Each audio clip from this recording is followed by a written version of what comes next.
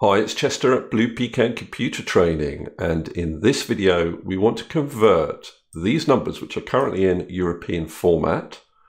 We want to convert them to UK format. Now, what do I mean by that? Well, if you have a look, UK format would have a full stop as a decimal place. We've currently got a comma, and it would have 1,000 separator as a comma, whereas we've currently got it as a full stop. So we want to do the conversion.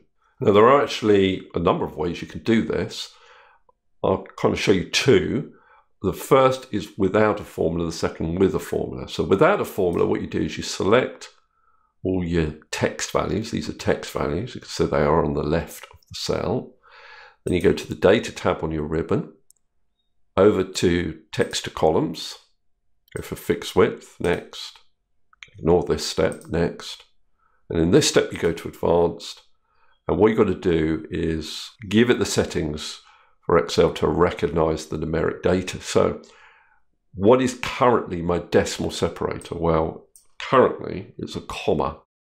And what currently is my 1,000 separator? Well, currently it's a full stop. So I click on OK, and then all I need to do is click on Finished, and it does it for you. Pretty neat. Okay, now let's look at a second method. I go to second sheet. We'll use a formula, and this might be useful if you want to keep the imported data that's been sent to you or you've imported into Excel.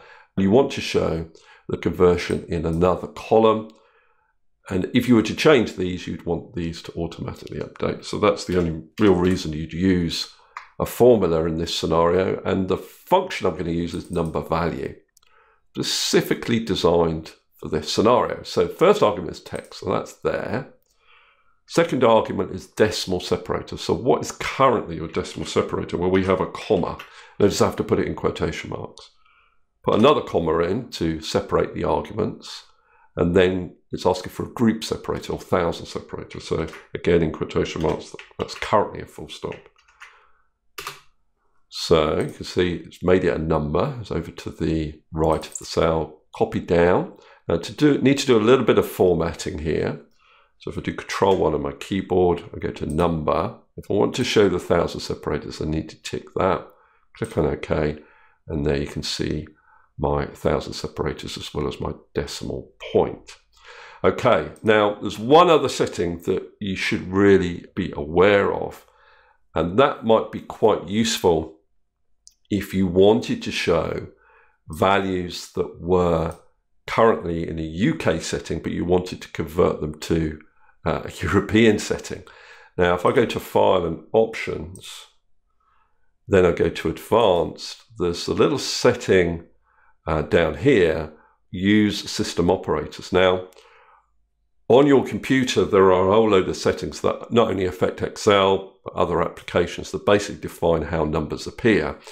So at the moment, we're using the system separator for the UK, which gives us full stop as a decimal place, comma as a 1,000 separator. But you can untick that and swap them around. So you can say my decimal separator is going to be a comma, and my 1,000 separator is going to be a full stop.